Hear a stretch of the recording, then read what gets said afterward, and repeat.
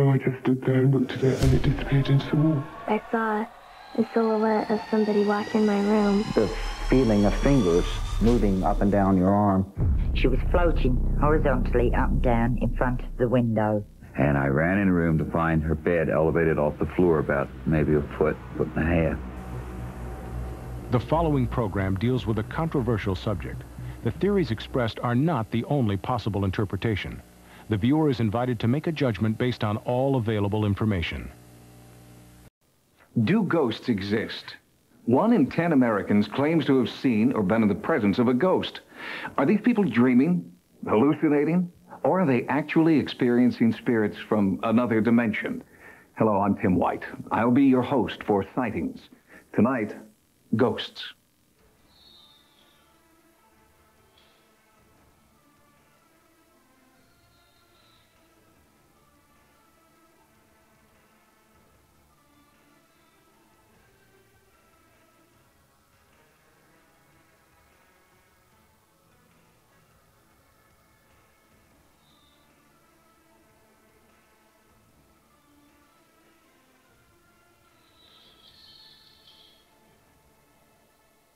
According to a Gallup poll, 1 in 4 Americans believes in ghosts.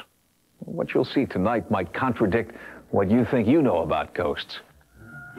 The perception most of us have of ghosts was manufactured in Hollywood, where until recently, the paranormal has been treated as a source of either lighthearted comedy or heavy-handed horror.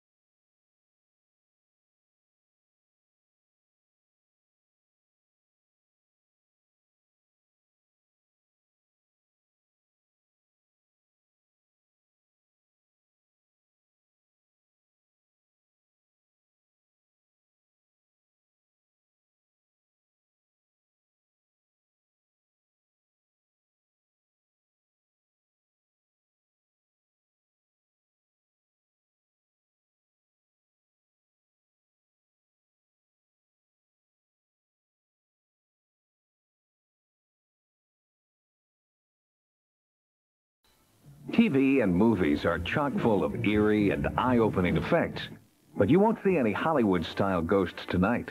What you will see is concrete evidence that something is there, and you'll share the real-life experiences of people who have witnessed apparitions, hauntings, and poltergeists. They were ordinary people leading ordinary lives until they were touched by an unexplainable force. And obviously it frightened me. So I just stood there and looked at it, and it disappeared into the wall. I saw the silhouette of somebody walk in my room. The feeling of fingers moving up and down your arm. She was floating horizontally up and down in front of the window. And I ran in the room to find her bed elevated off the floor about maybe a foot, foot and a half.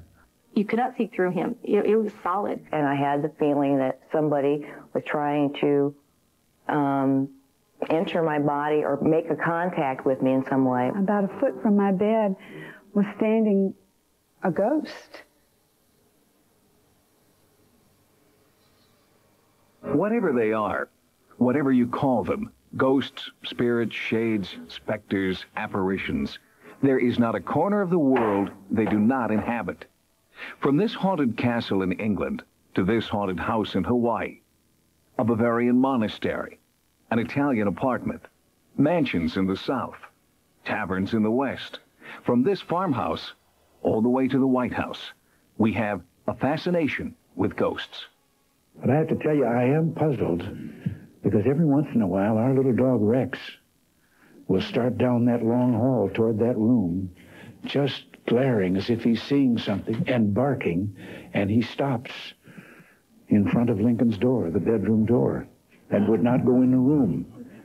One of the most interesting things about this phenomena is that it's not culturally dependent. For example, leprechauns are seen only in Ireland, gargoyles in Eastern Europe, but haunting or ghost phenomena has been reported in all cultures since the beginning of time. How do you turn myth and legend into scientific fact? The search for photographic evidence has produced many hoaxes. But a handful of pictures defy explanation. Startling images, spectral apparitions. Are these people from the past trying to make contact with the present?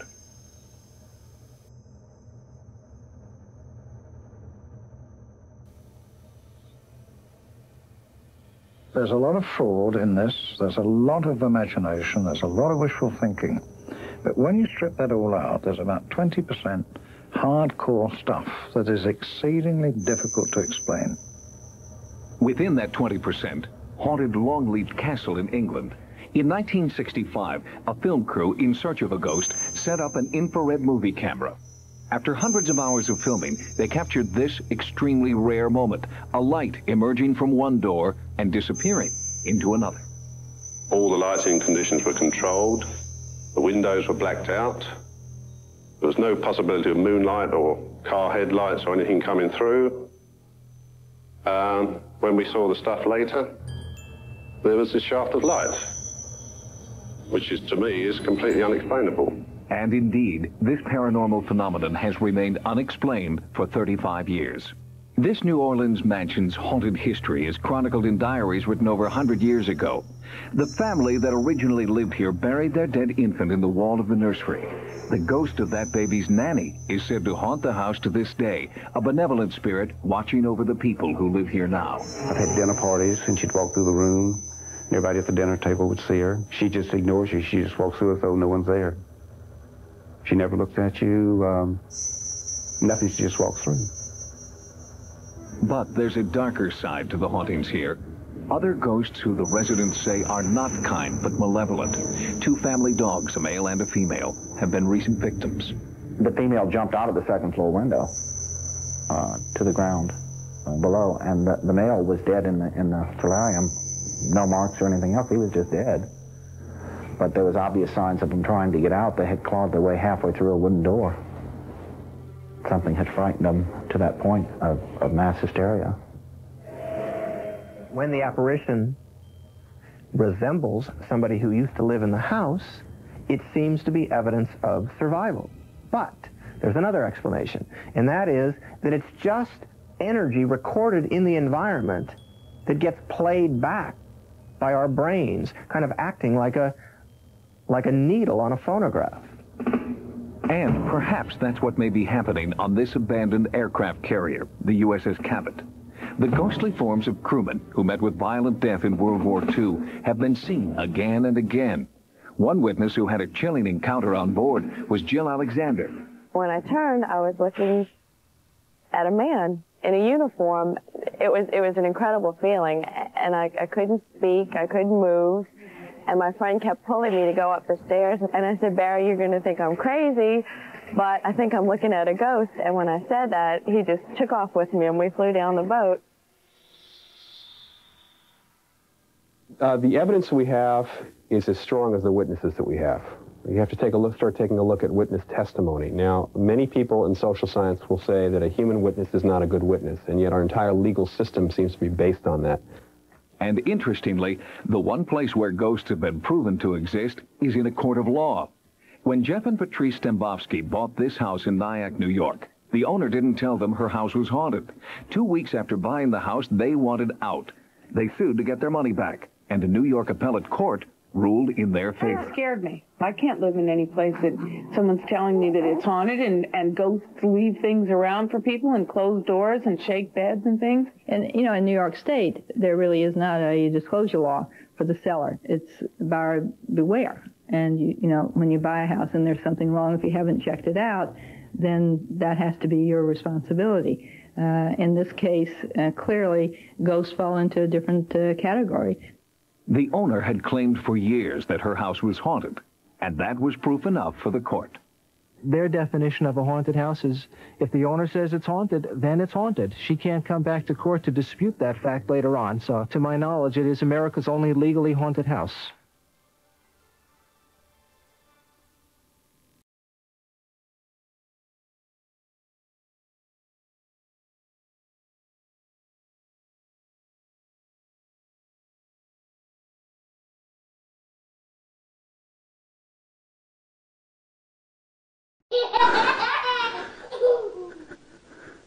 Aquí está otra vez.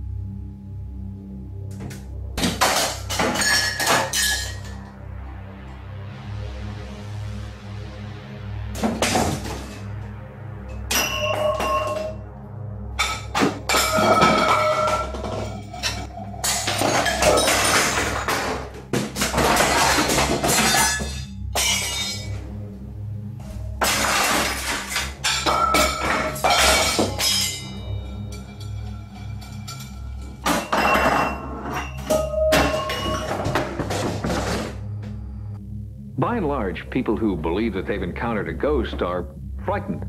So beyond gathering evidence, a critical role for the ghost investigator is crisis counselor to reassure people that they're not losing their sanity.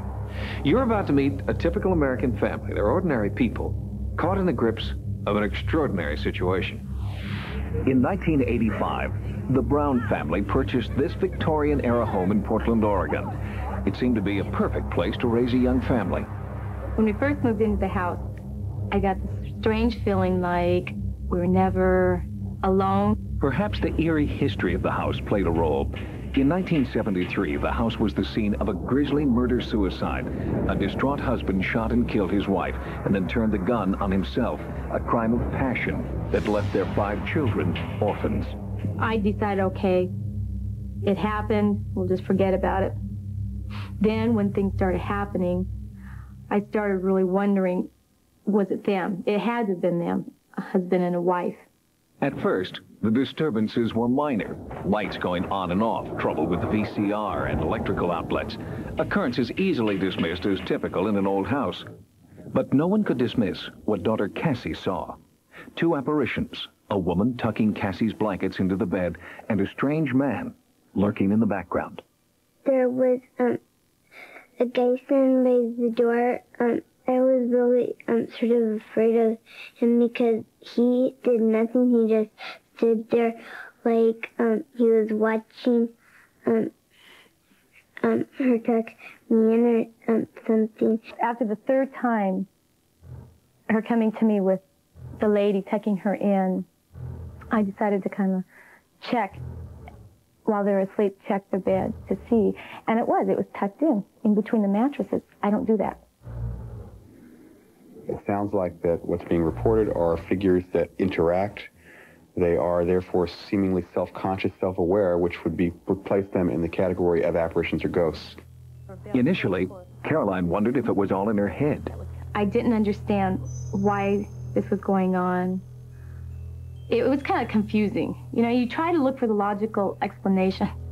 And so, to me, it had to have been me, even though it was something I didn't do. And then when I started really paying attention and watching, I knew I wasn't doing it, and I knew no one else was doing it. Since 1985, the Browns have experienced over 24 ghostly episodes. Footsteps, voices, flying objects. Once a space heater was mysteriously plugged in and turned on to warm the children. Family pets refuse to stay inside when no one's home. The family says much of the haunting occurs on or around the anniversary of the murder-suicide, December the 23rd. I went down to the landing, and I saw someone by the Christmas tree, and I thought it was Santa. So I jumped up and clapped my hands, and they turned around, and it surprised me, and they disappeared somehow. I don't know. The hall lights always left on for the kids and everything. And my door was left open a little bit. I woke up and I saw the silhouette of a man coming toward me. My first thought is intruder. I gotta get the light on, get the gun. I had to react. So I'm watching this, and we have the lights that have the rope down from the ceiling. So I'm scrambling, looking for that, keeping this sight, you know, this person in sight, ready to fight, ready to do anything I needed to do. Got the light on. He was gone. The incidents in the house have not been limited to the immediate family. I was on the second floor cleaning, and I was to take some boxes of excess toys up to the third floor. I was sleeping on the couch. I think it was like kitty corner from the door. I was upstairs. Kip had taken the two children to school, and there was no one in the house. I heard a woman shriek. I heard shouting that woke me up. I heard the footsteps, fairly heavy ones, going upstairs to the third floor. And then there was some movement on top of a box that was already sitting there on the floor. I saw the silhouette of a man and a woman. I haven't been alone in the house since that time. It was hard for me to, accept, because it was so real. You know, and you're so positive someone is there. And no one. No one. Very unusual. But for all the occurrences, the family has never really felt threatened. Nothing's happened that's been real negative. It's been nerve-wracking, but anything that's happened, like, to the kids has been positive. For, like, taking care, making sure, watching over them.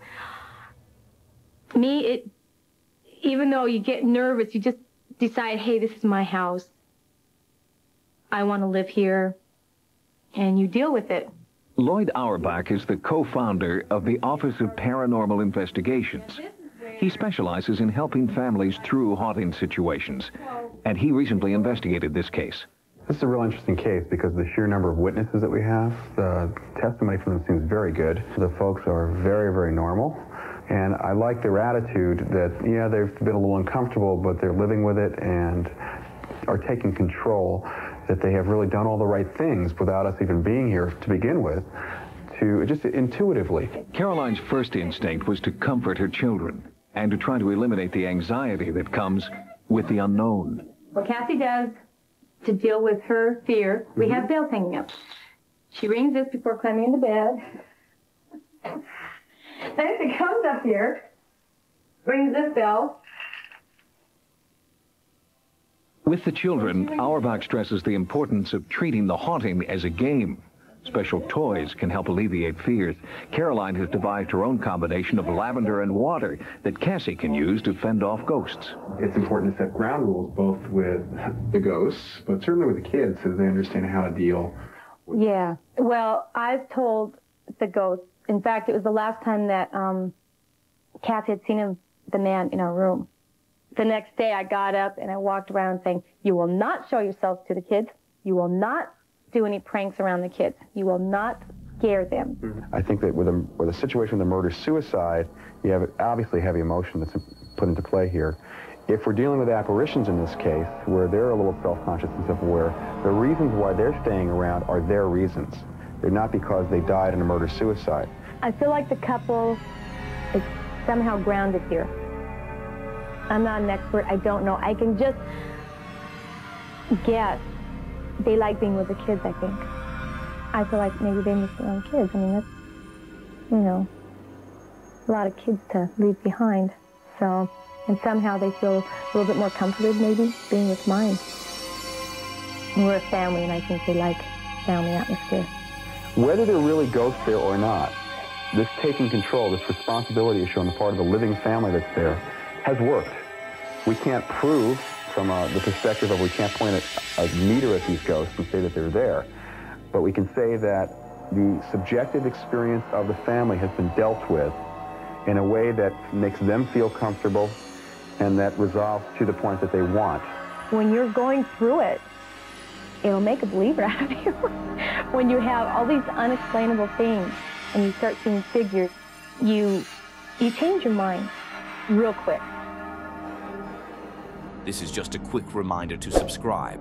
You'll be notified every time we upload new and fascinating content. If you enjoy this video, hit the like button. These are an immense help to our channel. Thanks, guys.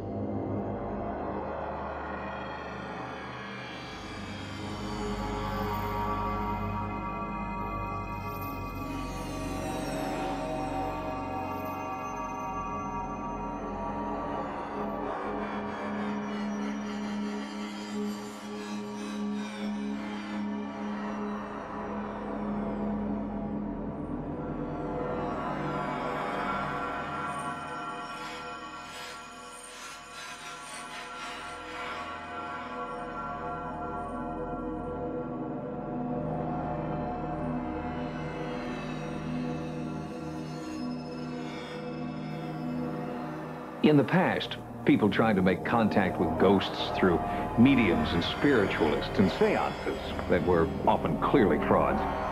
Today, investigators are taking a much more high-tech approach. A worldwide organization of over 300 researchers is now working in the area of EVP, electronic voice phenomena, where voices, supposedly from ghosts, have been imprinted directly on audio recording tape.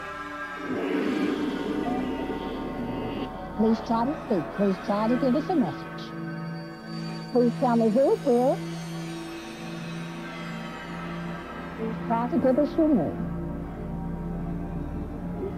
The time is 11:50 a.m. Sarah Estep recording.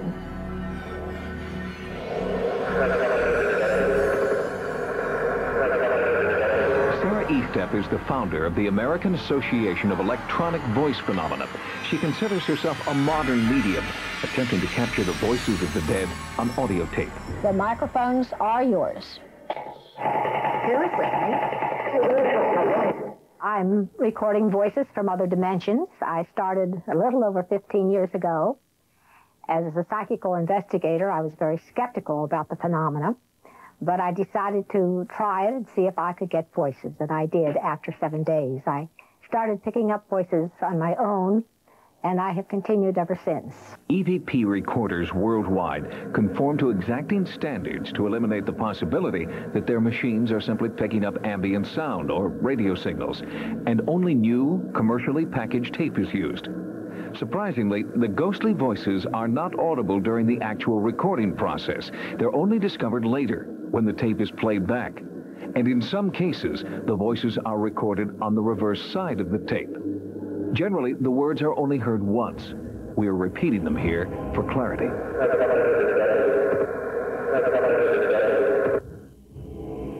The voices are often recorded at places that are reputed to be haunted.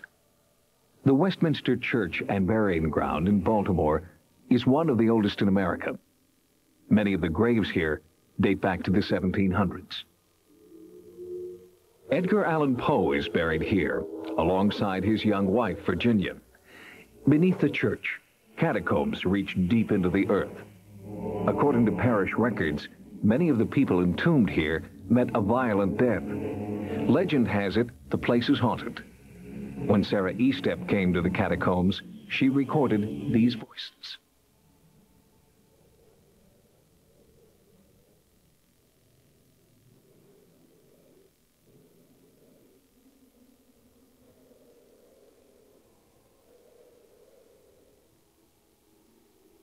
I was here a few years ago, and I picked up the message, "We leave the soul right down here."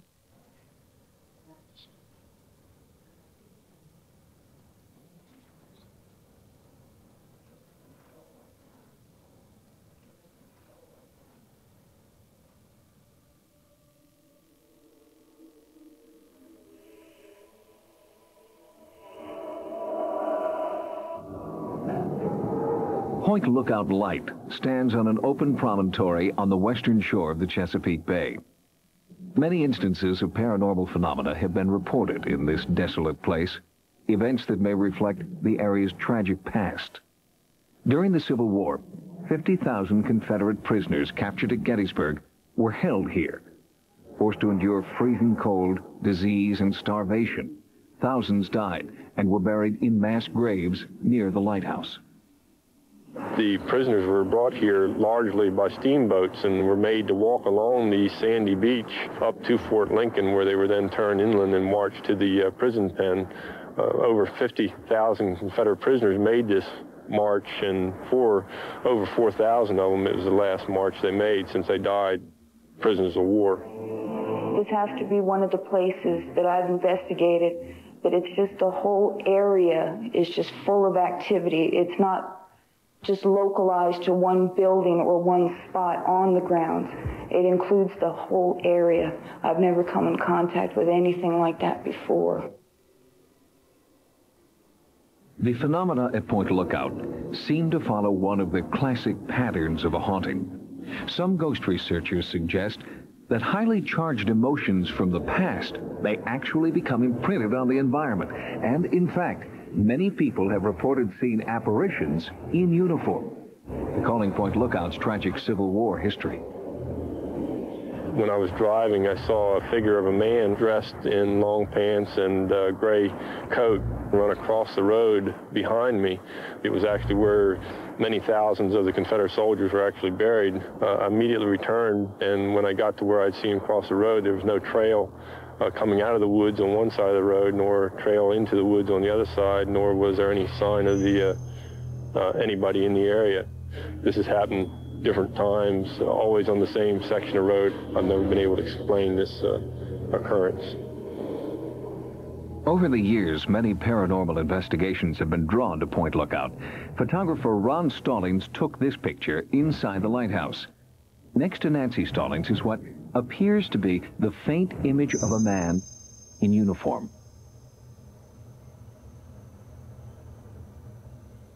Electronic voice phenomena has been recorded in several locations inside the lighthouse. The basement seems to be the focus of this activity.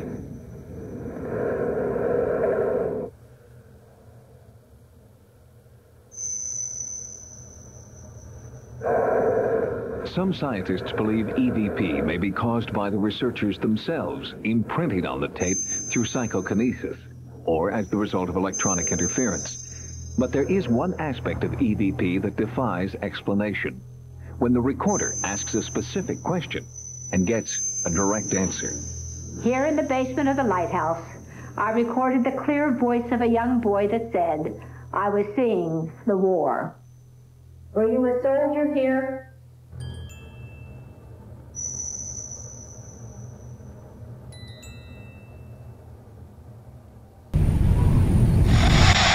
Can you see me? Do you know my name? Do you know my name? Is anyone here that can hear me?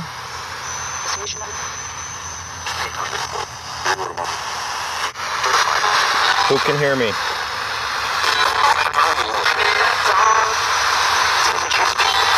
Juan.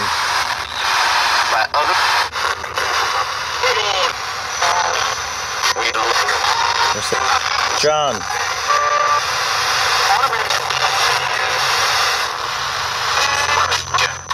Do you want out of the wall?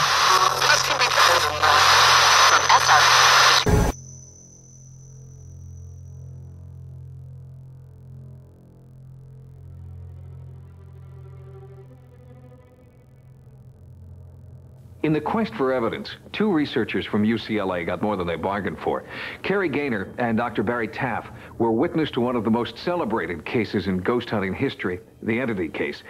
It was later popularized in a book and a film called The Entity. But what the real investigators found when they met the victim of the haunting was more bizarre and more compelling than any movie. When I went over to her house, we conducted about a 2-hour interview, and during that time, she told us a lot of interesting experiences, but I knew she was holding something back. And at the end of the interview, she finally admitted to us that she was attacked by the ghost. At that time, we thought she was probably crazy. The events that then transpired over the next 10 weeks were chronicled in the Journal of the Institute of Electrical and Electronic Engineers, including the night the investigators went from being skeptics to true believers. The lady screamed out, "It's in my bedroom." We ran in there. She shouted out, "It's over in the corner." We fired our Polaroid camera in the direction that she said. We didn't see anything, but the picture came out bleached out white completely. She shouted out again, "It's in the corner." Again, we fired our camera, and it was bleached out completely. At that point, I thought the camera was just malfunctioning. I waited till she said it was gone, and I took 2 control pictures. Those pictures are perfectly normal pictures. The only difference, she said it was in the corner in the first ones, and in these, she said it was gone. A few moments later, we felt a cold breeze of air coming through the door, accompanied by a horrible stench, a stench so foul, some people were vomiting. We fired the camera in the direction that that breeze was flowing towards us, and again, the picture was bleached out completely, except at the bottom of the doorway, you can see a little round ball of light. A few minutes later, she screamed out, "It's right in front of my face." We fired the camera, and the face was completely obliterated. But you can see the curtains behind her. You can see her dress. She shouted out again, "It's right in front of my face." Again, the face is completely obliterated. Now, those were her exact words. "It's right in front of my face." Once again, I wanted a control picture. I waited till she said it was gone, and I took the final picture. And this is a perfect, normal picture. It's just dark because we didn't adjust the setting. There's a scratch on it, which we put on it when we tried to clean it a little bit. But otherwise, it's a normal picture. The only difference between these two, in one, she said it was in front of my face. In the other one, she said it was gone. Even with these pictures, Gaynor still had trouble convincing his colleagues at UCLA that he was on to something significant. Initially, they would say, "Well, you're hallucinating." So then I would look at them and say, "Well, we've got 20 witnesses." And they would say, "Well, then it's obviously mass hallucination." Gaynor returned to the house a number of times, bringing more witnesses with him, and the eerie phenomenon became even more pronounced. We started seeing balls of light lighting up the walls, and everybody in the room would see this. And the lights would get bigger and bigger and brighter and brighter. And at some point, I finally started talking to it. And I said, "Well, if you're really here, come off the wall," because what I was concerned was that somebody in the room was faking it, and they were projecting the light onto the wall. Well, when I asked that question, the light lifted off the wall, floated into the middle of our room, started spinning and twisting and expanding in different directions simultaneously. It had full parallax. We could see it from all sides, and I had 9 professional photographers set up in the room that were shooting it from all sides. The lights came in, it was like, it almost come in like in a state of anger. It almost came, all right, here I am, this is me. And it came in, it kind of did a little thing in the group, and then it was gone. It was the most extraordinary thing we've ever come across. It happened over and over again. We experienced a plethora of phenomena during that investigation. The part that interested me the most was the fact that what we saw, we were able to get on film. The photographers at that session had only limited success capturing the entity on film, with one notable exception. What we see here are reverse arcs of light. One arc goes right here, another arc goes right here. Now, the reason this picture is so important to us is that the arc on the wall, if it were really on the wall, would be bent, because those two walls there are perpendicular. It's not bent, which means the arc is floating in space. The significance for that for us as researchers is, of course, that means it's dimensional and very, very difficult to fake. This was not somebody with a flashlight shining it on a wall. That light is in empty space. The negative of this photo was authenticated by Popular Photography and was the only alleged ghost photo ever published in the magazine. Frank DeFelitta, the author of Aubrey Rose, was also witness to the phenomena. His incredible first-hand experience in the Culver City, California house inspired him to write The Entity, which was later made into a motion picture. All the instruments started clicking away. So I knew everyone was seeing this at the same time that I was. And we were ducking, and everyone was saying, oh my God, look at that, oh my God. And then Doris started screaming. That was the woman who was being belabored by this creature. Started screaming, I don't want to see your lights, show us yourself. Damn you, show us yourself. She started cursing and swearing at it. And there, lo and behold, at that point, it started to appear. It sort of developed a kind of, a kind of arm was articulated. You could see sort of like an arm, and then a neck. And then of all things, a kind of bald head. Now this could have been our imagination, but collectively we saw the same thing, every one of us. We saw the same thing. But we don't consider our pictures proof of anything. We consider them part of the struggle to gather evidence to try to understand this phenomenon. During our investigations, we spend thousands of hours trying to be in the right place at the right time. In the Entity case, for some reason, we were there. We were there at the right time. And we were experiencing the phenomena over and over again. Although some of the people there found it frightening, I found it very exciting and exhilarating. That's what I'm in this for. It's an opportunity to witness things that we've been taught all our life cannot be. It's a connection with the unknown. Traditionally, a haunting is associated with a place, but investigators in the Entity case always suspected that this haunting was somehow connected to the woman herself. And in fact, when she fled the house, the Entity went with her. For 5 years, the haunting diminished gradually and has now completely disappeared.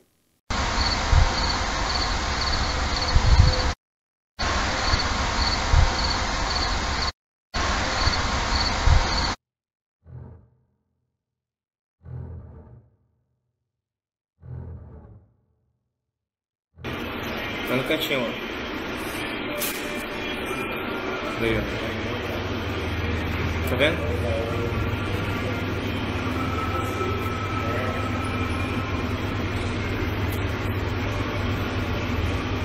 Jesus da Glória é uma pessoa com manto. Não tá muito alto. Olha aí, tá flutuando agora, tá flutuando. Tá na mesma altura que ele tá naquela TV lá. Ele não tem pé não, ó. Daí já é flutuando. Foi aquela outra que eles falaram lá. Foi. Mas não vem aqui não, pô. Meu Deus do céu. Cara, ele é muito grande, bicho. Ele vai sumir ali, ele vai sumir, ó. Presta atenção. Ó, ele some, né? The study of ghost phenomena is still in its most primitive stages, trying to gather data that will conclusively prove the existence of ghosts is a time-consuming and usually unsuccessful process, often carried out in the shadow of disdain from the scientific mainstream. How exactly do ghost investigators conduct their research? Now, we'll take a look at the anatomy of a ghost investigation. We'll follow one from the beginning to the end. The investigation site is a Japanese restaurant in Georgia, where customers and employees report frightening, unexplained phenomena. There would be a lot of weird noises at night, footsteps. People would see things or lights would flash. There's certain areas in the restaurant that just kind of give you the creeps, you know, make your hair stand up. There's a place back in the back part of this area that is just kind of an ominous feeling where you just feel like you can't breathe. The air's real heavy. And nobody wants to go back there. I mean, we even have a few chefs that when they have to go past the area, they run. You'll see somebody like at a corner, and you just barely see them, and they'll be turning, walking away from you. And you'll think it's your friend or somebody, and you'll call out their name and go over and talk to them or something, and they won't be there. One morning, I was downstairs getting ready to open, and I saw someone come down the hallway. And I thought it was the manager at first, and I said good morning, and nobody answered, and I thought it was strange. And I looked up, and whoever it was just took 2 steps and was gone. At a loss to explain these eerie occurrences, the restaurant management contacted Dr. William Roll, one of this country's foremost parapsychologists. They were having disturbances that resulted in their employees leaving and their customers asking questions. They were seeing apparitions, essentially.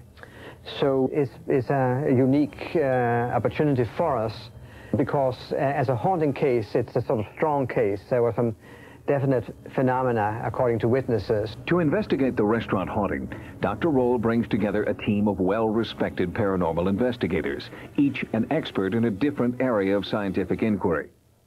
Dr. Michaeline Mayer, a pioneer in statistical analysis of psychic investigations. Christopher Chacon, co-founder of the Office of Paranormal Investigations. He brings a battery of high-tech instrumentation to the site.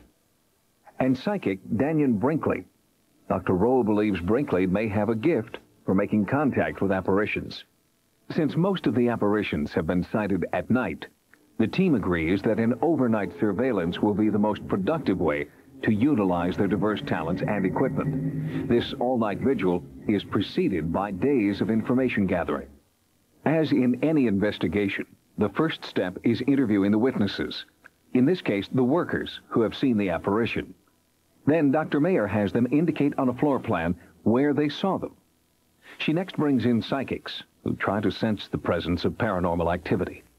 Some people, psychics, sensitives, believe in ghosts, believe that they can experience these ghosts. And indeed, when we have these people walk through a site where a ghost has been reported, often, not always of course, but often they're able to pick up on the very sites where something paranormal has been previously reported. By correlating the responses of the workers and the psychics, Dr. Mayer hopes to pinpoint the paranormal hotspots the team should concentrate on. Christopher Chacon's first step is to take baseline readings throughout the restaurant when no apparition is present. That way, he'll know if any changes in electromagnetism, atmosphere, or light do occur that could be associated with a ghost sighting. The idea is to monitor the environment, and that's all the equipment can do. It cannot, theoretically, pick up the existence of some entity. Since there's no way we really know how to measure the phenomena, perhaps if we were to look at the environments, we might be able to pick up something out of the ordinary. A good analogy might be, we're not really monitoring the person who's walking on a beach. We're looking at the footprints left on the beach after the person walks by. Since no one knows how, or even if, apparitions affect the physical environment, Chacon uses equipment from many different scientific disciplines, including chemistry, physics, and meteorology. With the hygrothermograph, we can utilize this instrument along with individuals who might feel a sensation, if they in fact feel a cold spot or even a warmth feeling, and it's not something subjective. It should in fact also be picked up by the instrument. The Intevac nighttime vision goggles will help me monitor the instruments I'll be using in total darkness. And it might be actually in fact possible to pick up an anomaly through the goggles because of the technology that is being utilized. For Dr. William Roll, the most important piece of equipment may be a magnetometer. He believes that there may be a connection between magnetic fields and human ability to experience apparitions. He theorizes that electromagnetic changes affect certain supersensitive people, and that this sensitivity allows them to experience the paranormal. The investigation begins at nightfall. The first few hours yield nothing, but then Christopher Chacon begins picking up high electromagnetic readings in and around one hallway. Michaeline Mayer independently confirms his readings. Her statistical analysis has already pinpointed this same hallway. As psychic Daniel Brinkley walks through the restaurant, he too records his strongest psychic impressions in the same hallway Mayer and Chacon have already pinpointed. The findings of the 3 team members are further confirmed by a former manager of the restaurant, who witnessed apparitions in this hallway on numerous occasions. When asked to return to the site with Brinkley, he's reluctant, but agrees. And you said, I always see him here staring at me. Do we feel him? Yes. Unexpectedly, he feels the presence of an apparition at that moment. And at the same time, the monitoring equipment is picking up even higher levels of electromagnetism. Although no apparition appears that night, the fact that each of the researchers has been independently led to the identical spot using different investigative techniques is considered a victory for Dr. Roll's magnetic field theory. The areas where the ghosts were experienced were associated with higher magnetic fields. It seems possible that the witnesses may have been sensitive to such fields. All in all, the investigative team has been encouraged by the advances made this night. You might think this was a small result for so much concerted effort, but for the research team, this was an important step forward. Their findings establish a stronger foundation for further study. Dr. Roll's work at the restaurant continues. To deny the existence of ghosts is easy. Skeptics say, I'll believe it when I see it, and walk away. But the people we've met tonight can't just walk away from what they've experienced. Those who have had a paranormal experience remember it for the rest of their lives. But for some, the experience changes their lives forever. Driven by his own experience, Klaus Schreiber has become a leader in the field of paranormal video phenomena, PVP. At his home in Luxembourg, Schreiber points his video camera at the blank screen of a TV, which is on but not set to any channel. He sends the picture of that blank screen from his camera into the TV and begins videotaping. So he is essentially shooting a picture of a picture of a picture into infinity. Nothing appears on the screen while he's shooting, and nothing shows up on tape until he views it one frame at a time. What he discovers then are seemingly unexplainable images of human faces. It's already my car incoming. There she is on the right-hand side. There she is. Hold her. The images are truly startling, but the most shocking one of all is a face that Schreiber is convinced is that of his deceased 17-year-old daughter. He believes she is trying to communicate with him. There are as yet no explanations for the images Schreiber finds on the videotape, but others who have repeated the experiment have gotten similar results. PVP is one of the newest methods employed by those seeking a window into another world, and it's still extremely controversial within the field of paranormal research.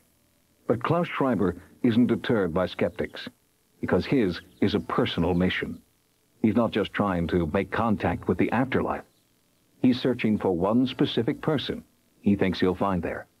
For those like Klaus Schreiber, who believe that they've experienced the paranormal, a desire to understand what's happened is often felt on a deeply emotional level. Those who investigate the paranormal are driven by different needs, a scientific desire to find explanations to the seemingly unexplainable, and in the process, to perhaps find the answer to mankind's deepest question. Is there some form of life after death? I know we live in an age where people say, oh, it's all nonsense. Well, it's not all nonsense. There's something still left that needs explaining, which science at the moment doesn't seem to want to look at. I don't believe, I can really honestly say I don't believe in ghosts. But yet again, I can't explain to you why these things happen. There's something to be explained and to be explored. There's a lot we can learn about human behavior from looking at what these things are. I find it fascinating that we might be able to continue on after death. I find it fascinating that people might be able to move objects with their mind, that we can pick up information recorded into the environment potentially.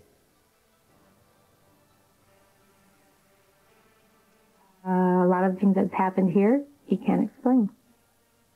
So, to me, the next logical conclusion is there's got to be another force, another entity, something.